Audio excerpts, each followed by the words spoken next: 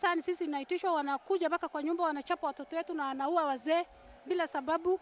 Sasa tuko na shida, ndio tumetoroshwa, tukaacha mali yetu huko tukakuja hapa. Sisi sina serikali, kama bana hiyo badilisha hii serikali ya dege, sisi wananchi ya Ethiopia ataisha yote.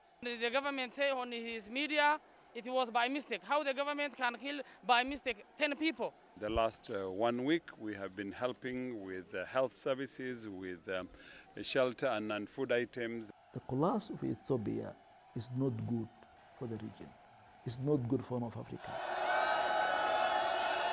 Sensitive times for one of Africa's fastest growing economies. Sustained anti-government protests have hit Ethiopia. This time in a scale unseen before. The political pressure that has even seen the exit of former Prime Minister Haile Mariam Desalegn after 5 years in power. Stop killing Oromo people! Stop killing! Stop killing people! A state of emergency is on in Ethiopia. This is Sesi Rescue Camp here in Moyale, one of the biggest centers that has been created to contain the ballooning number of immigrants streaming into Kenya. And even as local authorities think of quick fix solutions to ending this, ultimately this has everything to do with finding a lasting solution in the Ethiopian political crisis. Anasema yeye ametoroka serikali ya Ethiopia huko, serikali waliowapiga, wakawafunga watoto wao wadogo, wakubwa wao mpaka wasichana wao, kutoka sehemu hiyo kwao waliwafikisha hapa boda ya Somare. Sasa ndio wakaweza kuvuka pande ya Somare wakatorokea pande hii. As the Ethiopian government has been declared the state of emergency, the people has against that state of emergency, and we are feeling insecure. Immediately, the immediate cause is the Ethiopian military force targeted the peace citizens who are in their shop, who are in their hotels, who are on the bajaj, who are on the motorcycles. Indiscriminately, they fired gun, and immediately, abruptly, 10 have been killed there, and we have, even I am among the witnesses there, I have carried 3 corpses to the hospitals, and over 24 are injured. Oppressed voices believe it's only through protests that they can bring meaningful change to their country.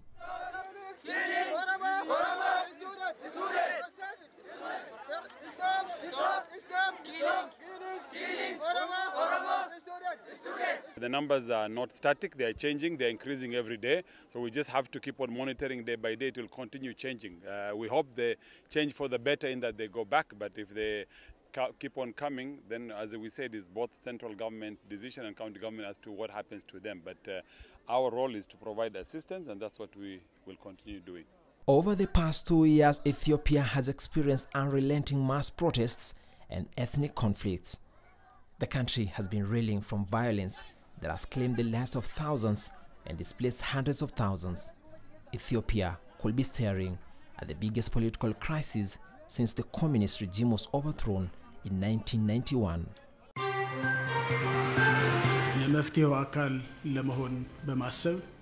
Desalegn's resignation, followed by the enforcement of a state of emergency, appear not to have unraveled the puzzle, the long-running political crisis. And if anything, Ethiopia seems to have gone off the rails even further. In light of the political history of Ethiopia, the resignation of a sitting head of government has a symbolic relevance, but its political significance will depend on the change that will follow his resignation. The new leader, youthful leader Abiy Ahmed, is from the Oromo majority, coming into office with an impressive political and academic profile. The new leader will be overseeing a government dominated by the minority Tigrayan community, which still has a grip on the country's security systems. The community also has spread its tentacles into the country's economy. The process to unveil Abiy Ahmed has been opaque, intense, punctuated by tension and lobbying. This is the day perhaps most Oromos have been waiting for. Abiy will be the first Oromo Prime Minister in the 27 years EPRDF has been in power. Tulikimbia na mguu bila kuchukua hata kitu chochote. Tulifika hapa na mguu usiku kucha. Serikali Sasa yeye anasema ya kwamba serikali yao ndio wameanza kuua watoto kwa nyumba, kwa duka ama kwa hotel. Some analysts have said that the appointment of an Oromo to the most powerful political office in the country could ease tensions. The country is divided into ethnically based states in a federal system ruled by a coalition of 4 parties under the umbrella the Ethiopian People's Revolutionary Democratic Front, EPRDF. It is dominated by the Tigrayan minority. Tigrayans are just 6% of Ethiopia's 100 million population.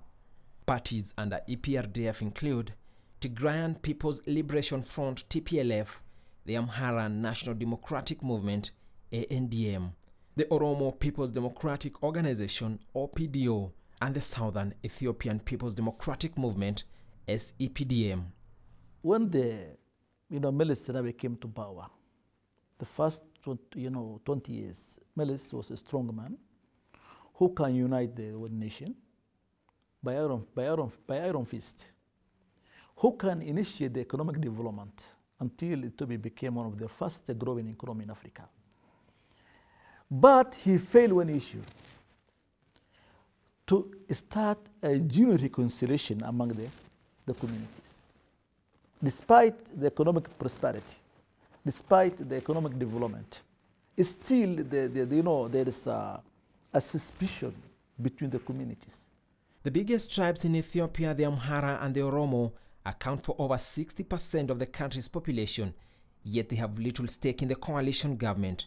The Oromo community has never held a position higher than a minister.